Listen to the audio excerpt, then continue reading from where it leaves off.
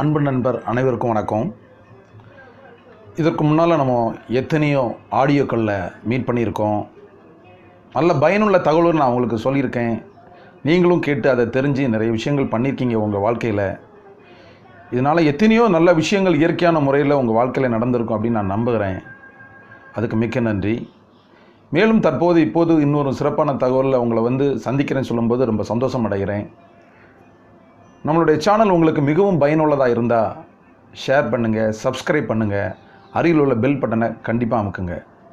ஏன் அப்படின்னு கேட்டிங்கன்னா, உடனுக்குடன் நம்ம சொல்கிற இந்த இயற்கையான முறையில் உள்ள சில வைத்திய முறைகள் உங்கள் வீட்டுக்கு உங்களுடைய அந்த அலைபேசியில் வரும்போது உங்களுக்கு மிகவும் பயனுள்ளதாக இருக்கும். நீங்கள் கஷ்டம் நினைக்கிற எத்தனையோ விஷயங்களை சுலபமான முறையில் அதை நீங்கள் செய்து முடிக்க முடியும் அப்படின்னு நினைக்கும்போது ரொம்ப சந்தோஷமாகவும் இருக்கிறது. தாம் பெற்ற இன்பம் வையகம் பெறணும் அப்படிங்கிறதுக்காக தான் நம்ம இதை உங்களுக்காக பகிர்றோம். இப்போ நம்ம சொல்ல போகிறது என்ன கேட்டீங்க அப்படின்னா, எல்லாருக்குமே ஒரு தெரிஞ்ச விஷயம் என்ன பார்த்தீங்கன்னா, கிட்னி ஸ்டோன் அப்படின்னு சொல்லுவாங்க. கிட்னியில் உள்ள கல், சிறுநீரக கல் அப்படின்னு தெரிஞ்சிருப்பேன். அதுக்காக நிறைய பேர் நிறைய விஷயங்கள் பண்ணியிருப்பீங்க, ட்ரீட்மெண்ட் எடுத்திருப்பீங்க. ஆனால் இப்போ நான் சொல்ல போகிறது அது இல்லை. பித்தப்பை கல் அப்படிம்போம். அதாவது பித்தப்பையில் ஒரு கல் வந்தால் அந்த பித்த புகையை அகற்ற வேண்டிய இருக்கும் அப்படின்னு டாக்டர் சொல்லுவாங்க. அந்த கற்களை எப்படி கரைக்கிறது, அந்த கல் எப்படி நம்ம உடம்பு விட்டு வெளியே மாற்ற முடியும்? ஏன்னா மிக மிக முக்கியமான ஒரு விஷயம், உயிருக்கே ஒரு ஆபத்தை வர வைக்கப்பட்ட ஒரு விஷயந்தான் அந்த பித்தப்பை கல் அப்படிங்கிறது. அது ஒரு சாதாரண விஷயம் இல்லை. சாதாரணமாக அதை கரைச்சிட முடியுமா, இல்லை அதை எப்படி நீங்கள் அறுவை சிகிச்சை பண்ணி அகற்ற முடியுமா அப்படிலாம் நீங்கள் யோசிச்சுட்ருப்பீங்க. அப்படிலாம் வேண்டாம். ரொம்ப எளிய முறையில் நீங்கள் வீட்டிலேருந்தே பண்ணலாம். செய்து பாருங்கள், உங்களுக்கு கண்டிப்பாக வெற்றி கிடைக்கும். ரெண்டாவது, இந்த பித்தப்பை கல்லை நீங்கள் அகற்றும் போது எடுக்கிற ஒவ்வொரு முயற்சியும் பார்த்தீங்க அப்படின்னா, உங்களுடைய கல்லீரல் இருக்க அது கூட நல்ல விதமாக ஒரு புத்துயிர் பெற்று சுறுசுறுப்பாக ஒரு புதுவான ஒரு ரீஜன் மாதிரியான வாய்ப்புகள் கூட வரதுக்கு வாய்ப்புகள் இருக்குது. நீங்கள் ஃபஸ்ட்டு செய்ய வேண்டியது வெகு நாட்களாக செய்ய வேண்டாம். ஃபஸ்ட்டு 1 வீக் செய்து பாருங்கள், எப்படி இருக்குன்னு பார்ப்போம். முதல் ஒரு வாரத்திற்கு, அதாவது திங்கக்கிழமையிலேருந்து வர சண்டே வரைக்கும் வச்சுப்பேன். 7 நாட்கள், ஒரு வார நாட்கள் அப்படிங்கிறது 7 நாட்கள். டெய்லி பார்த்திங்கன்னா காலையில், மத்தியானம், நைட்டு, இரவு வேளையில் பார்த்தீங்க அப்படின்னா ஆப்பிள் இருக்கும். ஆப்பிள் நல்லபடியான ஆப்பிள் கடையில் இருக்கும். பார்த்திங்க, நாட்டு ஆப்பிள் வாங்கிக்கிடுங்க. அந்த ஆப்பிளை பார்த்தீங்க அப்படின்னா நீங்கள் டெய்லி ஜூஸ் போட்டு குடிங்க. முடிஞ்ச அளவுக்கு அந்த ஆப்பிளை பார்த்தீங்கன்னா டெய்லி அதை கட் பண்ணி ஜூஸ் போடும்போது அங்கே உடம்புக்குள்ளே உங்கள் நரம்பு நாணங்கள் அது உடனே போய் சேர்றதுக்கான வாய்ப்புகள் இருக்குது. அதனால் நீங்கள் ஆப்பிளை கட் பண்ணி அப்படியே சாப்பிட விட ஜூஸ் போட்டு சாப்பிட்டா மிகவும் நல்லாயிருக்கும். இதை நீங்கள் டெய்லி சாப்பிட்டுக்கிட்டே வாங்க. 1 வீக் முடியும் போது, அதாவது ஒரு சண்டே வச்சிங்களா, ஒரு 7 நாள் சாப்பிடுங்க.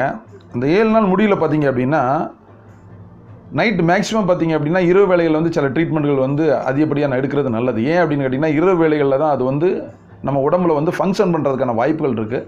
அதனால் கடைசியாக உள்ள நாட்கள், அதாவது வார கடைசியில் உள்ள நாட்களில் நைட்டு ஒரு 6:30 மணி 7 மணி வாக்கில் பார்த்தீங்க அப்படின்னா ஒரு கிளாஸ் தண்ணி, நல்லா சுடு தண்ணி எடுங்க.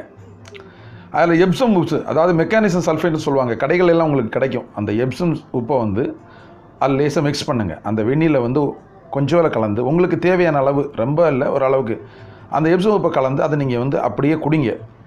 இது எதுக்குன்னு கேட்டிங்கன்னா, எப்சம் உப்பு பார்த்திங்கன்னா உங்களுடைய பித்த பையில் உள்ள அந்த குழாய்கள், அந்த நாணங்களை அது ஈஸியாக திறக்கிறதுக்கான வாய்ப்புகள் அதிகமாக இருக்குது. அதை குடித்து ஒரு 1/2 hour, அதாவது அந்த உப்பை நீங்கள் மிக்ஸ் பண்ணி சாப்பிட்டா ஒரு அரை மணிக்கு கழிஞ்சியோ இல்லை ஒரு 1 hour கேப் விட்டுங்க. கடையில் கிடைக்கும் பார்த்துங்க, எள்ளெண்ணெய்ன்னு சொல்லுவாங்க.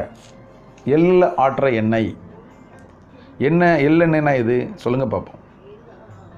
நல்லெண்ணெய் தாங்க, அதுதான் எள்ளெண்ணெய். அந்த எள்ளெண்ணெயை ஒரு ஒரு ஸ்பூன் எடுத்துங்க.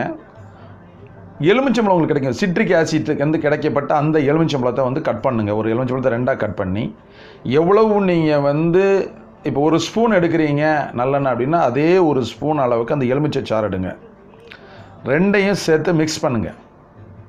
பெரிய விஷயம்லாம் கிடையாது. ஒரு ஸ்பூன் எள்ளெண்ணெய், ஒரு ஸ்பூன் அந்த எலுமிச்சம்பழச்சாறு 2 மிக்ஸ் பண்ணி நீங்கள் அதை அப்படியே உள்ளே குடிங்க. இது என்ன பண்ணும் அப்படின்னு பார்த்தீங்கன்னா, அந்த பித்தப்பையினுடைய அந்த கல்லை எப்படியாவது அதை கரைச்சோ இல்லை வெளியே தள்ளுவதற்கான ஒரு வாய்ப்பை ஏற்படுத்தி அந்த கல் அப்படியே உங்களுக்கு வெளியே வரதை நீங்கள் கண்டிப்பாக பார்க்கலாம். அதை இந்த பித்தப்பைக்கான கல் எடுக்கிற அந்த முயற்சியில் நம்ம சாப்பிட போகிற அந்த எலுமிச்சைச்சாறு ப்ளஸ் அந்த எள்ளெண்ணெய் உட்கொள்கிறது, அதுக்கு முன்னால் பார்த்தீங்க அப்படின்னா அந்த எப்சம் தண்ணியை குடிக்கிறது எல்லாமே சாப்பிட்ட பிறகு தயவு செய்து எம்டி ஸ்டொமக்காக இருக்கணும். எந்த தண்ணீரும் நீங்கள் பருகாண்டாம், எந்த வித உணவும் நீங்கள் உட்கொள்ளாண்டாம், எம்டி ஸ்டொமக்கை அப்படியே விட்டுருங்க. அடுத்த நாள் பார்த்தீங்கன்னா நீங்கள் மோஷன் போகும்போது அந்த பித்தப்பை கரைஞ்சி பச்சை கலரில் வந்து உங்களோட மோஷனோட சேர்ந்து நீங்கள் போகிறத நீங்களே பார்க்கலாம். அப்போ தான் உங்களுக்கு அது உறுதி செய்யப்படும் இல்லையா, அந்த பித்தப்பை உங்களுக்கு உடம்பை விட்டு வெளியே போயிடுச்சு அப்படிங்க நீங்கள் பார்க்கலாம். இப்போ ஒரு வாரத்தில் நீங்கள் செய்து கொண்ட எடுத்துக்கொண்ட அந்த ஆப்பிளுடைய செலவை நீங்கள் கணக்கு போட்டு பாருங்கள். ஒரு சாதாரண செலவு அதிகபட்சம் ஒரு நாளைக்கு பார்த்தீங்கன்னா ஒரு 1/4 கிலோ ஆப்பிள் ஆகிருக்கும். ஒரு வாரத்துக்கு பார்த்தீங்க அப்படின்னா 7 நாட்கள் பார்த்தீங்க அப்படின்னா ஒரு 1.5 கிலோ ஆப்பிள் தான் மொத்தமே ஆகியிருக்கும். ஒரு எப்சம் உப்பு சொல்லியிருக்கிறோம், ஒரு எள்ளெண்ணெய் சொல்லியிருக்கோம், ஒரு எலுமிச்சை சாறு சொல்லியிருக்கோம். ஒரு பித்தப்பை கல் அகற்றத்திற்கு இவ்வளவு சிம்பிளாக இதை விட குறிய மருத்துவம் எதுவுமே நம்ம பார்க்கவும் முடியாது, இயற்கையாக பார்க்க முடியாது. செய்து பாருங்கள், கண்டிப்பாக உங்களுக்கு பயனுள்ளதாக இருக்கும். இது உங்களுக்கு பயனுள்ளதாக இருந்தால் உங்கள் அருகாமையில் உள்ள உங்களுடைய நண்பருக்கு இதை ஷேர் பண்ணுங்கள். கண்டிப்பாக தாம்பட்ட இன்னும் வையம் பெறணும் நான் ஏற்கனவே சொல்லியிருக்கேன்.